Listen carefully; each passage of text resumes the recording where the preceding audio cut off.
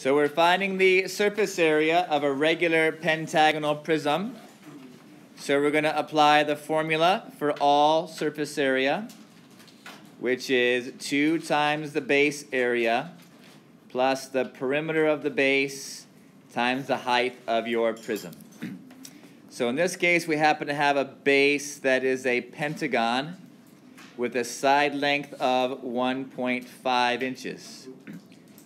Okay, come over here. There's a formula for that. If I know the side of a triangle, or rather a regular anything, I'm going to apply this formula to figure out the area of the base, where theta is the trig angle, which is 360 over 2 times the number of sides. This is the formula that I always want to use for a regular polygon, as long as I know the side length. So n is how many sides this has. It's a pentagon, so that's 5 sides. Every side was 1.5 inches long. The angle, if I take 360 and divide it by 10, my trig angle is 36 degrees.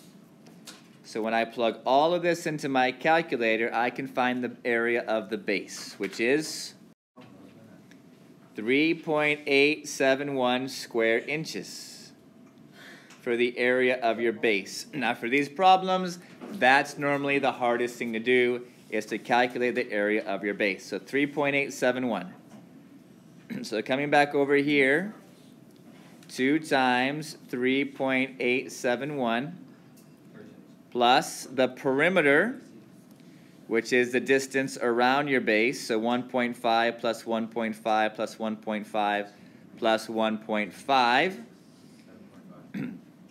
is 7.5 times the height of your prism, which is this, the distance in between your bases, 3.5.